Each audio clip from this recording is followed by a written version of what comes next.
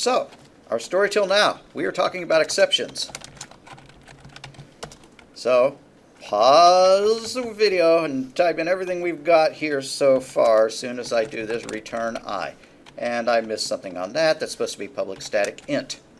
No, we can make it public static void. There's no reason for it to return anything. Alright, now pause it, type it all in. These are all methods of our main class. And they're just strewn with problems. Not one of these methods is going to run if it's handed the wrong data. So down here, let's call those functions one by one. Let's call printInt, but pass in something that's not an integer. And then let's do int a is equal to divide 1 by 0.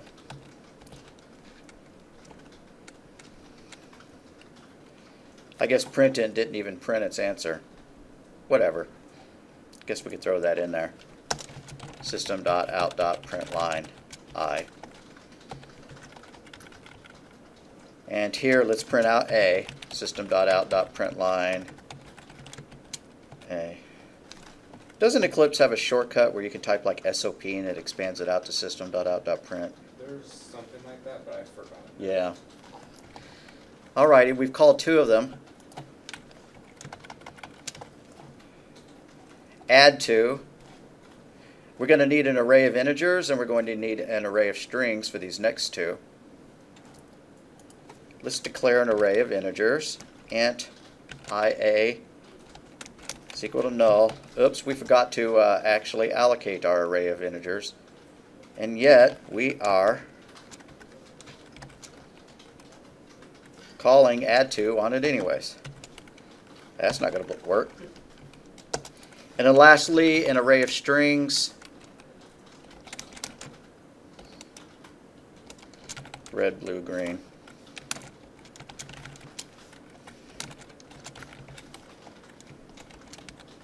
And the last method we're calling is the top one, which we call print it.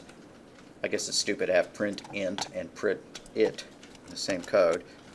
Print it, string array, and we want to print the fourth element. There is no fourth element. So that's going to blow up. And then the last thing we're going to do is print, yay, we're done.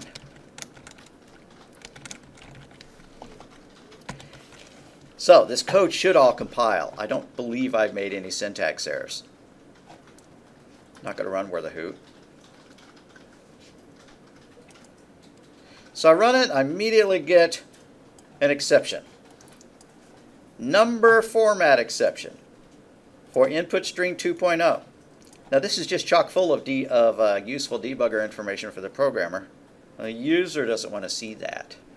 They don't want to see red error and for the program to die. So we need to enclose the risky code in try catch.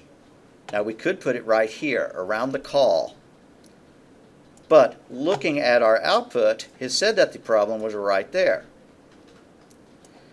So why don't we instead put the try catch here? So we're going to put try, and I need to know what error to catch. And I forgot to save it, so I'm going to run it again. I need to undo those changes so I could run it again. You don't have to. Well, yeah, you might want to so that you could copy and paste this. That is the exception, number format exception. So we need to catch that error.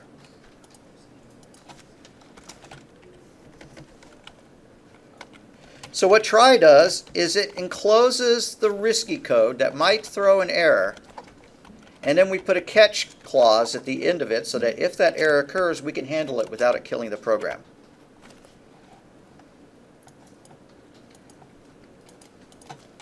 Catch exception EX. Whoops, not exception. You can put that, but it's way too generic. We want to be specific and only capture the exception in which we're expecting. Because if it throws a different exception, we want to know about it so we can fix that problem too. And then let's just print out the message for that exception. ex.getMessage.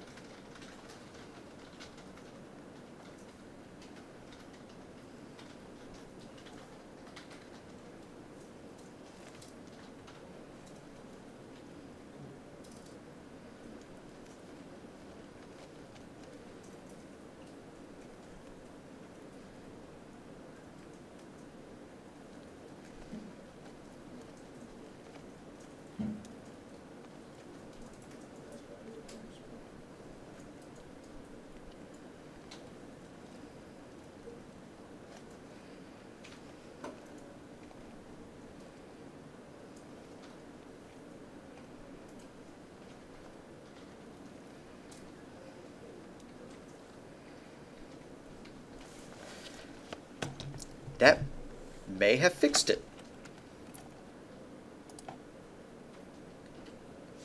Why don't we put another print message as well? More for our benefit than for theirs. Above that get message, let's say error in printInt function. Or just error in printInt. And we might want to print the thing that was passed in. Like that. So we can eyeball it.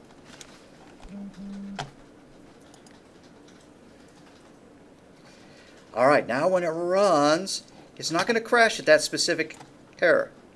It didn't print any red text. Instead, it just said error in printInt. Well, I don't see the second print statement. It's underneath the exception in thread name. Oh, all the red stuff is messing it up, coming in out of order. And that's because this is printing to system.err rather than system.out. And they're kind of competing for space on the screen. But anyways, we have another one we need to fix too, which is the arithmetic exception. Why do I always say it like that? Arithmetic. Learn English. Okay, here we go.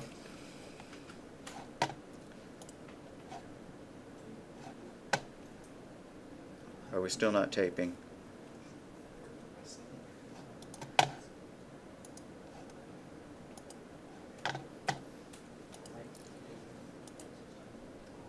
Yes, we are. Good. Okay. So where was that error? Where's the second one coming from? What line number does it say it is? 21 on mine. Well, okay. Probably this one. The parse int. Is that correct? No, it's on the divide. Yeah. Oh, yeah, right there. Okay. So we have a couple of choices. I'll show you one choice. You don't have to type it like this. We could just do try here, catch that problem, and then return 0.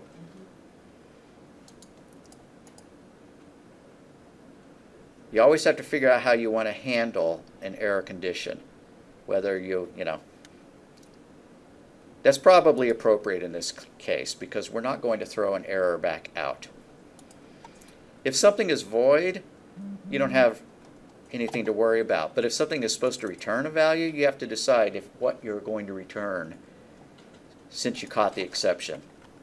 And in this case, I'm going to decide that 0 is an okay thing to return. So I'm going to put a try. Nope, I'm going to, yeah, I'm going to put the try right there. We've initialized it to 0, so we're safe there. Try this stuff. Catch our problem. Arithmetic exception. I think that's what it was.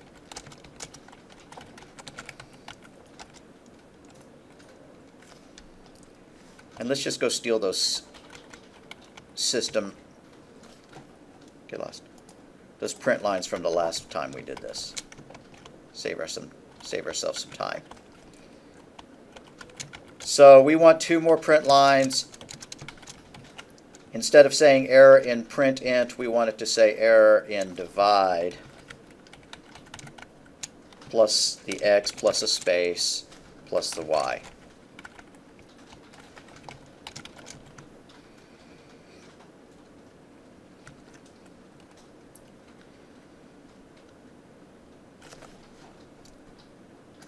Now we're going to run it again. Error in printInt for input string 2, that worked. Error in divide 10, it told us the error. Divide by 0. We still have we have 2 more, but this one is null pointer exception. That's because we tried to access elements in an array of ints that don't exist. Again, we have to decide how we're going to do that. Here's another way of doing it. Try doing that. Catch null pointer exception EX. I'm going to go back and paste in those print statements.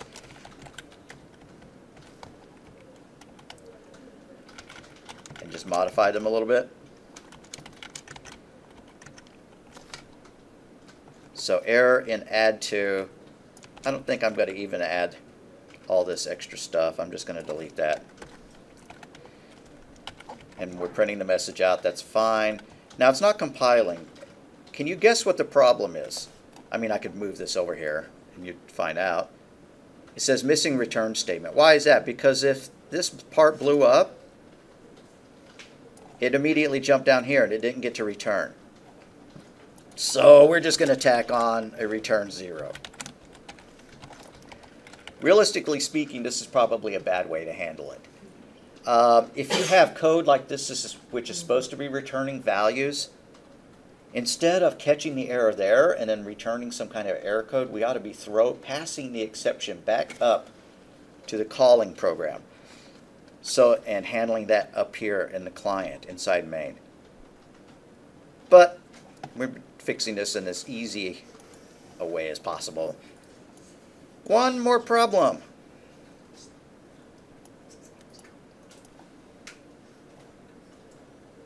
Inside print it. I'm not even seeing the error. But we can go and eyeball it. So in line number 19, why is it not showing the error? I know what the problem is. Oh, there it is. It's right there. Array index out of bounds exception. And I sure am copying that one. So try that access there. Catch the problem. Paste our 2 print statements in and modify them appropriately. Error in print it.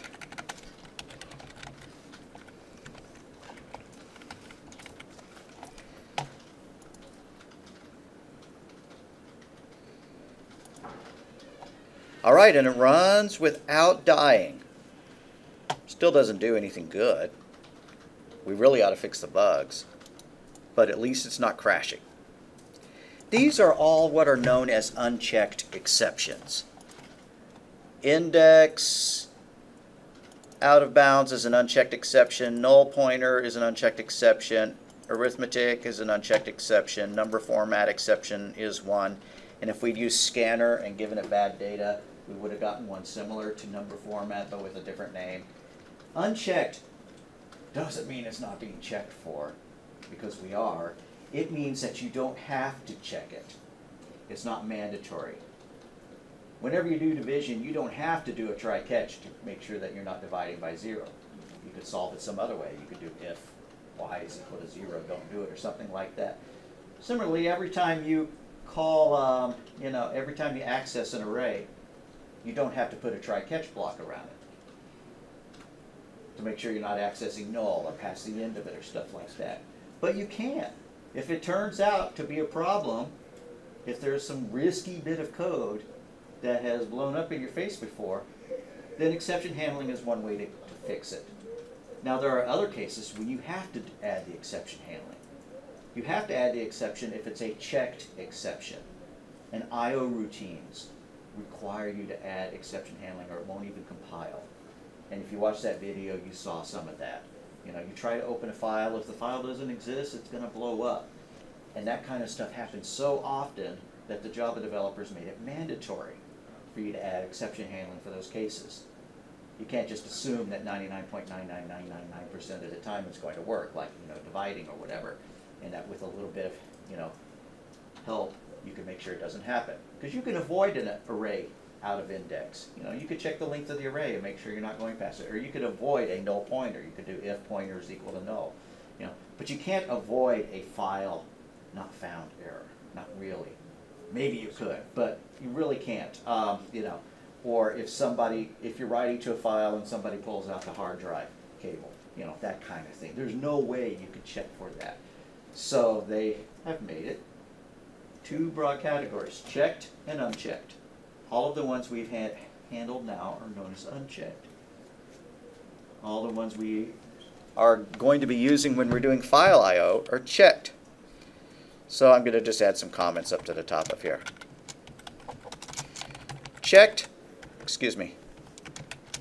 Unchecked exceptions are those that you do not have to support in your code. because with clever programming, you can avoid them in the first place. Example, divide by 0, or that was an arithmetic. Arithmetic exception. Converting with a bad string number format exception. And we did 2 others.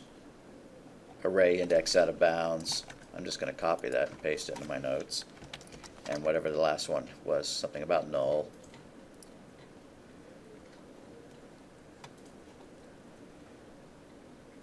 Null pointer exception. All of those you could do away with. To me, the hardest one to fix is the parse int, because it's not super duper easy to make sure that something is all digits, you know. And it's even worse if it's a parse float, because not only are you checking for digits, you're checking for one and only one period. But anyways, that's the general idea. These are all unchecked exceptions.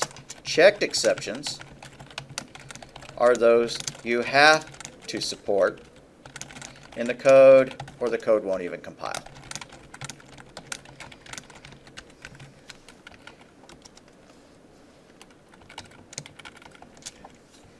Alrighty, you can make your own exception classes.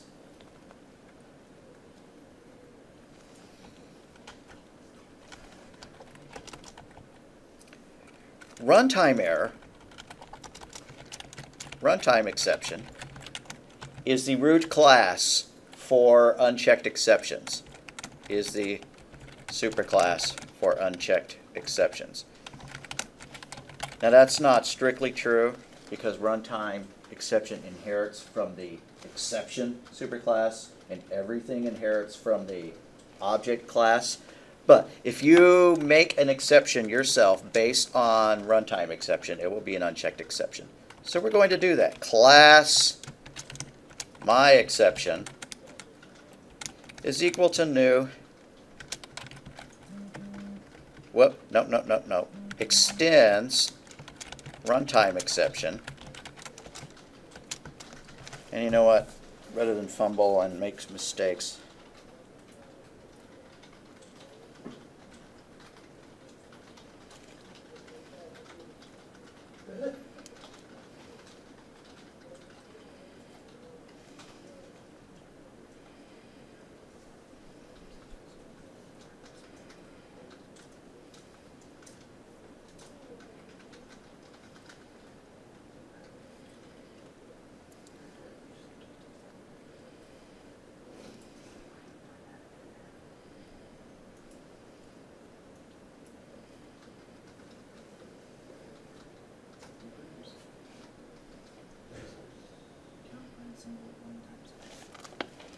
well, let's just take a stab at it. Let's make a constructor for it. Public myException that accepts a message, a string as a message, is a reason why. And all it does is call the superclasses constructor with that message.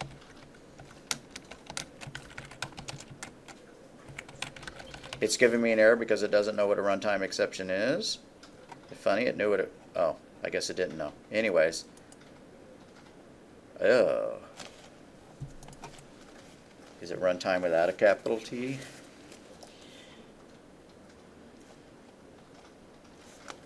Try that.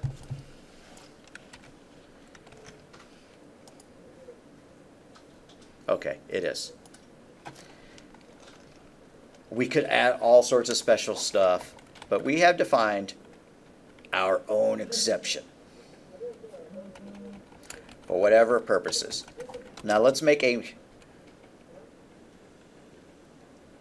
some code that throws that exception.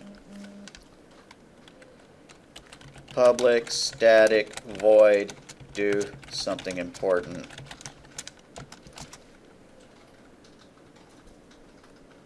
And oops, something bad happened.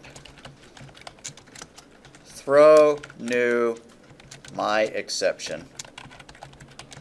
and let's pass in a message. We couldn't do something important.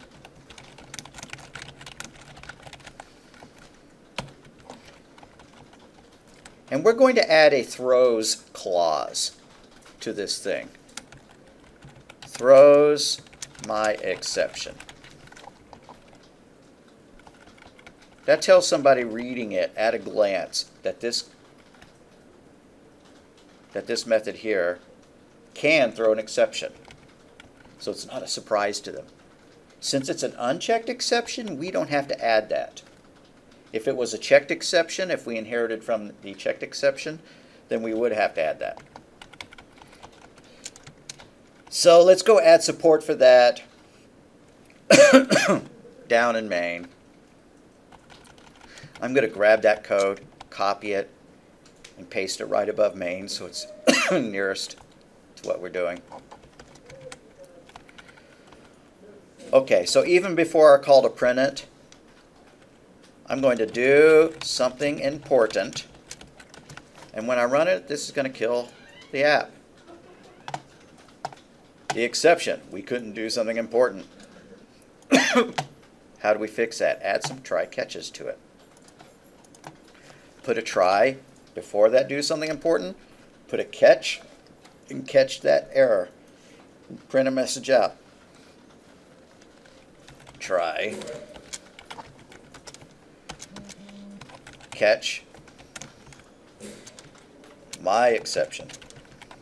Not yours. Mine. Alrighty.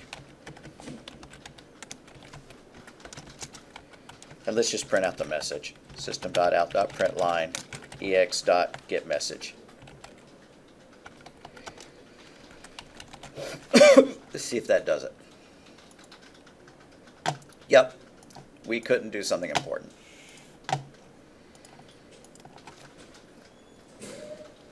So you can define your own exceptions. When you're writing your own classes, maybe you want to define your own exceptions to go along with it.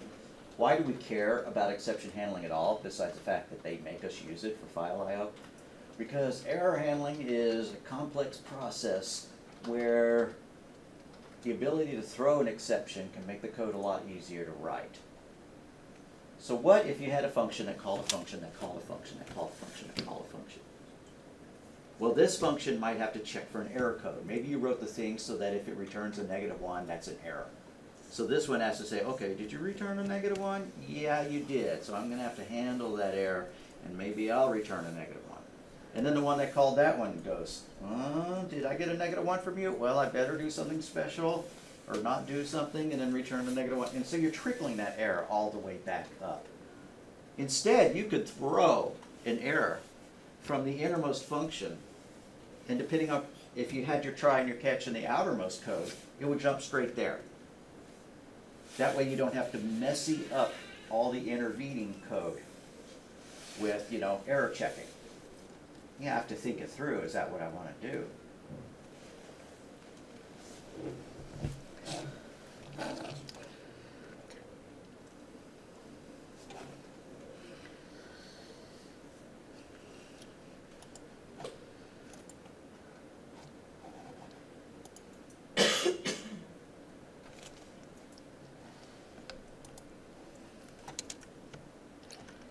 So exception handling, chapter 15. We use try and catch blocks to handle, quote, dangerous method calls. Some API methods are called dangerous. They might lead to a runtime error. We've already talked about the 3 kinds of errors. There's system error, syntax errors when you just type something wrong and won't even compile.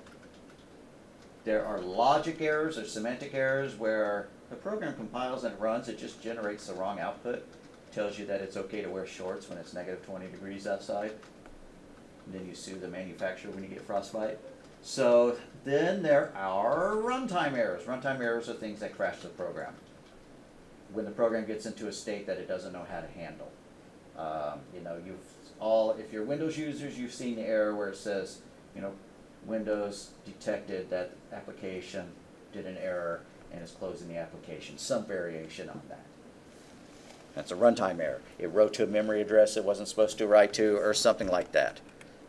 So parse int, if you pass it a bad string, will cause a runtime error. So to handle it, we use exception handling. The syntax, generally, for try-catch is this. There is a third clause, which I haven't mentioned yet, which is finally. If you put some stuff between in a finally clause, this code here, whatever it is, gets run no matter if an exception was caught or not. If an exception wasn't caught, then after it leaves that code right there, it runs down here and does this. If an exception was caught, then after it leaves that code right there, it runs down and it does this. And we'll get back to that a little later. So, they may have entered bad data, so we put integer.parseInt in a try, and in catch we caught the number format exception. And we printed out a useful error message, rather than ours where we just let the exception tell us what was wrong. Invalid quantity entered, must be a whole number.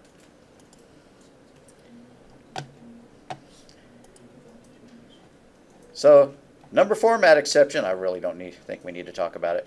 Any of these methods, integer.parseInt, long.parseLong, etc., will be thrown. Or will throw that exception if they need to, if they can't handle it.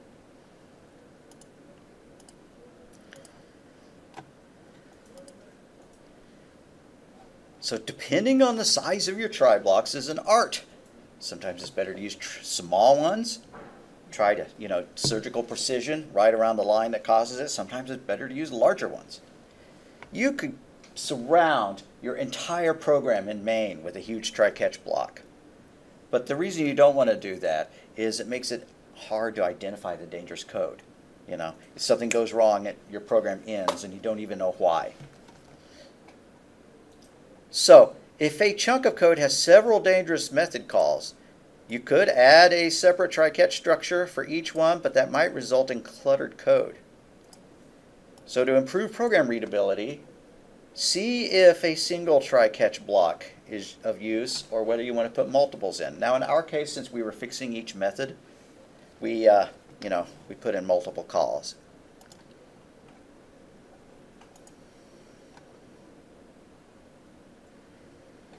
So when an exception is thrown, the Java virtual machine jumps out of the current try block, looks for a matching catch block. If it doesn't find the matching catch block, it generates an error. The exception is not handled. So even though you have one catch, it may not be the right one. Let's go back to our code. We have a exception class defined somewhere, right here. Copy that. Make another one called my other exception.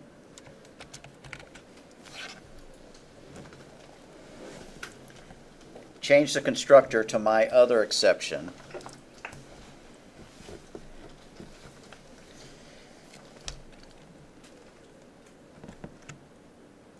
And then let's make that code down here.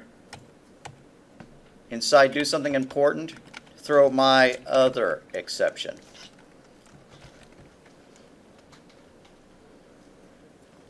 So maybe we intended it so that if one thing happened, one kind of exception was generated. If something else happened, another exception was generated. Let's actually do that. Let's make a parameter I, and if I is even, we're going to throw one exception, else if I is odd, we're going to do the other one. So if I modulus 2 is equal to 0, we're going to throw my other exception, else we're going to throw the first one we invented, my exception.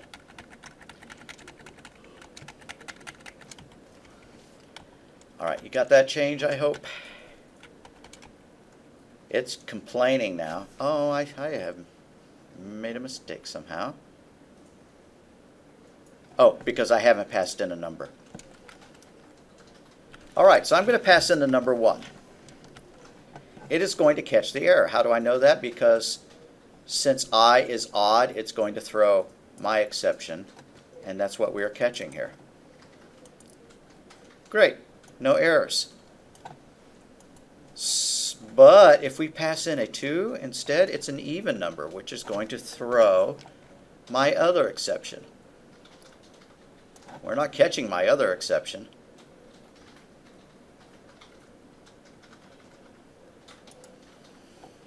So it blows up.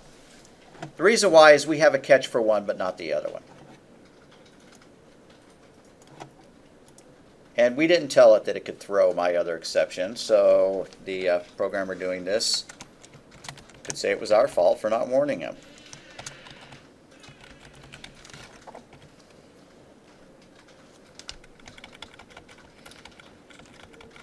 Again, that doesn't make... Since it's an unchecked exception, we don't have to add those. So how do we fix it? We have to provide catches for both of them. Catch my other exception, and then just print out ex.getMessage again. So that's a fix for that.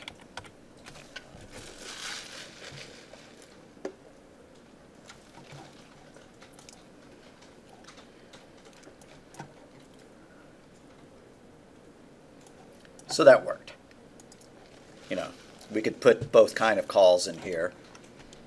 Nah, don't even need to do that. Everybody get this working, or did I type E too fast?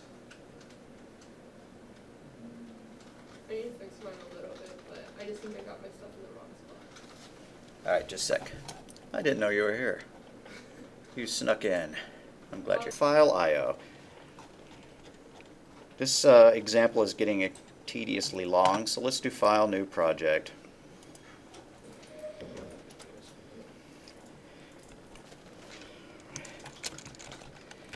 Let's just call it Write Fun. Who knows what we're going to make it write.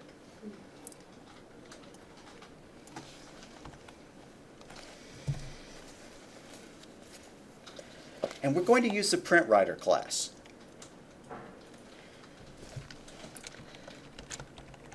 It's always dangerous when I take off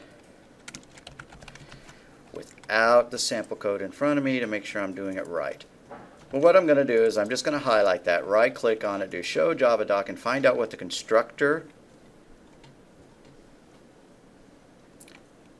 So what it will take is a file object, or it will take an output stream. PrintWriter is actually pretty flexible. You could even just create one based on a file name.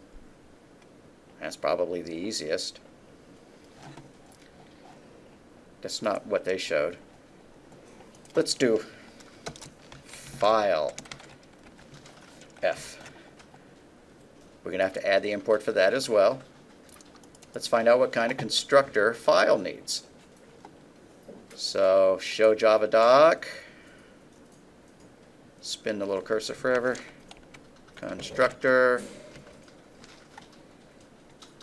it takes a path name to a file. So we need a file name.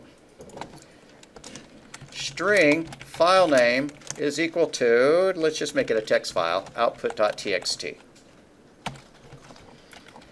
So file F is equal to new file name. And then PrintWriter is equal to new PrintWriter, capital P, capital W, passing in that file handle. We're already getting an error. It says unreported exception must be caught or declared to be thrown. Must be caught to be declared or be thrown means that it's a checked exception. Now, I'm pretty sure you can do stuff like this on Eclipse, but you can check over here to see what its fixes are. And it'll say things like, I'm going to add a throw clause. Don't do this. What it does is it adds this thing here, which says, oh, well, I'm not going to handle the error after all. I'm just going to make the guy who called me handle it. But nothing called main, so that's idiotic. I'm going to undo that. We're going to put a try-catch code around there, but we're not going to do it yet. Tell you what, let's make this say PrintWriter PW is equal to null and null, and then have PW equals new PrintWriter on the next line.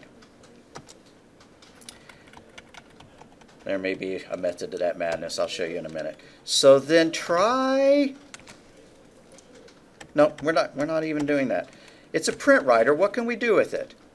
You can append data to it. Yeah, flush it, close it. I like print. So pw.print.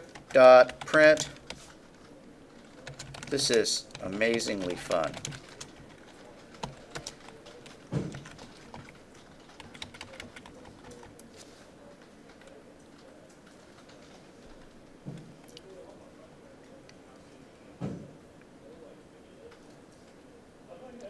Alrighty.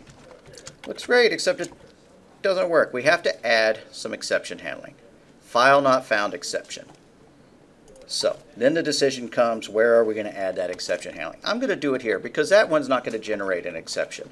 When you do this, when you create the file object, it doesn't actually hit the disk and do anything. It's just getting the map ready to do so. So it can't throw an exception. But this one certainly can. So try that business. And we need to catch that file not found error. File not found exception. EX.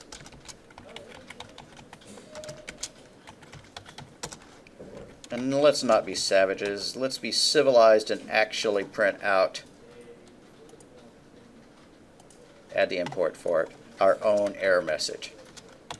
System.out.println could not open file, and then followed by the file name. End quote plus file name.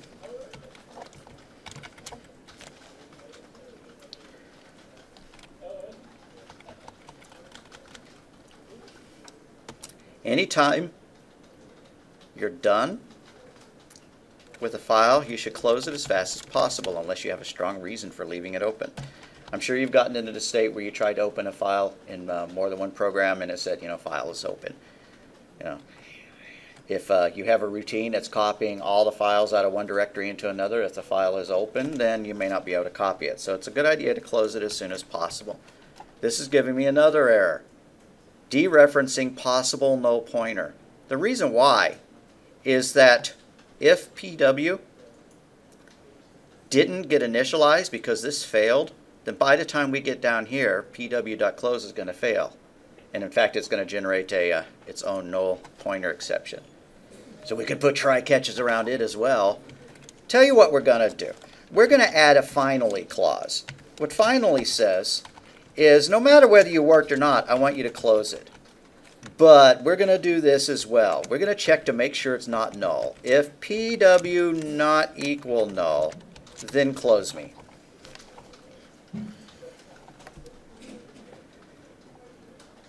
Now it's telling me convert to try with resources.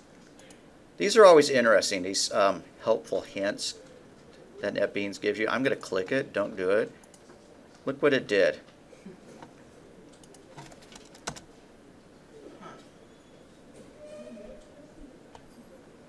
It put a try, but instead of putting an open curly brace, it put some stuff inside parentheses. And it also got rid of the null. It got rid of the null check. Yeah. Right. And setting PrintWriter to PW to null. Right. Okay, so it did, in a way, tidy the code a little bit. Me not programming Java 8 hours a day every week, every day. Doesn't like it that way, so I'm going to follow this. For one thing, that try with syntax, I do not believe that's C++ compatible, so I'm going to leave that alone. All right, let's run it. Well, all it says is build successful. We didn't do anything to show that it worked, so I'm going to put a system.out.println data written message there, just so that we know something happened. Data written. Okay, we could actually go and find that file if we wanted to. It will be in the NetBeans directory, in the NetBeans projects. It's called output.txt. So I'm going to go up here, open up documents, find NetBeans projects, find my newest one. It's called Write Fun. What I did is I had them sorted by details so that I could click on the date modified to have it pop up at the top. Open that and I see output.txt. There's my file.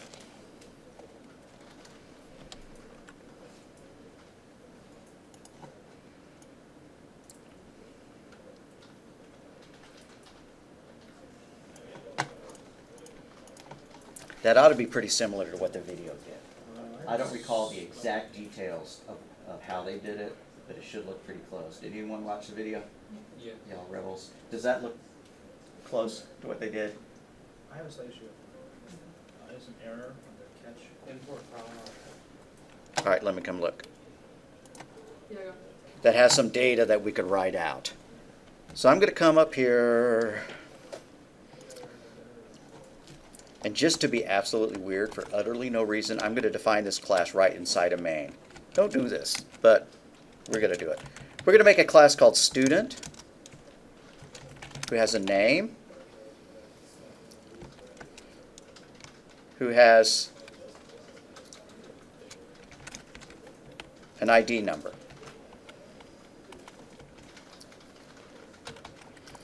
Under that, we're going to create a student. Student S1 is equal to new student. S1.name is equal to Beth.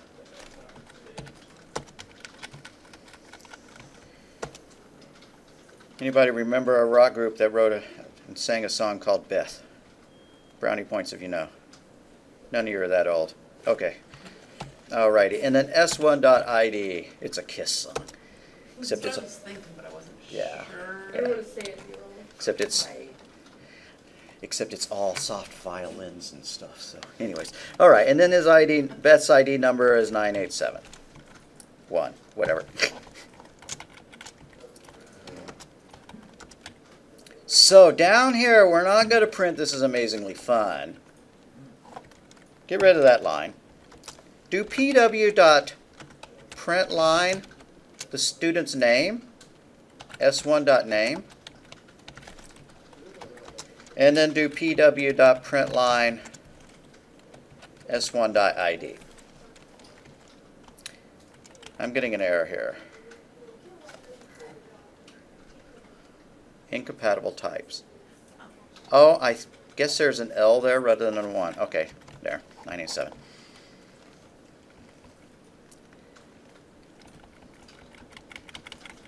So there we go. We have written this data out to a file. Why is that important? Because next time we get together, we're going to write a program that's going to read this back into a new object.